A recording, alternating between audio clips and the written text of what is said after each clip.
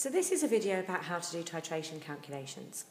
The question says, in a titration, a 25 centimetre cube sample of HNO3, which is nitric acid, reacted exactly with 20 centimetres cubed of 0.40 moles per decimetre cubed sodium hydroxide. The question wants us to find the concentration of nitric acid. This has to be done in several steps. The first step is to write a balanced equation. So, HNO3 aqueous reacts with sodium hydroxide, also aqueous, to produce sodium nitrate and water.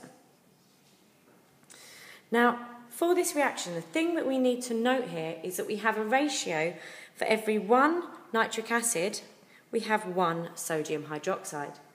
The ratio has to be between the hydrogen ions, the H+, and the hydroxide ions, the OH-, because we're making 1 molecule of water.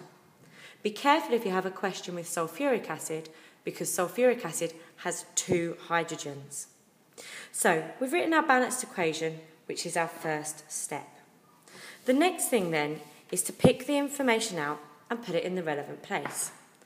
I would recommend making 2 columns, one for your acid and one for your sodium hydroxide.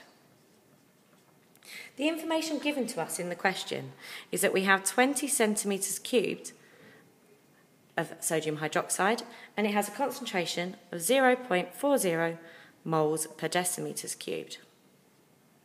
The nitric acid, we're told we have 25 centimetres cubed. By picking the information from the question and putting it into 2 separate columns, it should help you to organise your answer. So if step 1 was writing the equation, step 2 is finding the number of moles of sodium hydroxide. The sodium hydroxide is aqueous, which tells us it's a solution. We're given one value which is a volume and one which is a concentration. So straight away you should be thinking moles equals concentration times volume. I use the shorthand N equals CV. Vacuum cleaners are noisy. However you need to remember it, learn this equation. The only trick to this bit is that we need to change our volume from centimetres cubed to decimetres cubed. So putting that into our equation, N equals concentration, which is 0.40, multiplied by our volume, which is 20. We need to divide it by 1,000 to make it in decimetres cubed. This gives us the number of moles, 8 times 10 to the minus 3. So we now know that the number of moles of sodium hydroxide equals 8 times 10 to the minus 3 moles. That's the end of our step 2. Step 3 is really important. Step 3 is that ratio. How many moles of nitric acid do we have for every moles of sodium hydroxide? From our equation earlier on, and I've kept it in my columns, we have a ratio of 1 to 1.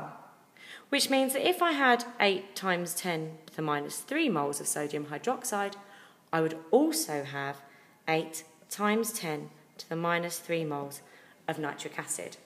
I've now got some extra information about my nitric acid. I want to find the concentration. I know the number of moles and I know my volume. So I can go back to my N equals CV. But I need to rearrange that equation to get the concentration on their own. So if volume is a multiple on this side, I make it a fraction on this side. N over V equals C. I can now do my final stage, part 4 of my calculation. So step 4, using now C equals N over V. I'm going to get rid of this information as we don't need it anymore. So the concentration equals the number of moles, which is 8 times 10 to the minus 3, divided by the volume. We've got the same problem here that our volume is in decimetres cubed. Instead of making a complicated number, fraction and a fraction, I can turn the bottom fraction upside down, do 8 times 10 to the minus 3 divided by 25 times by 1,000.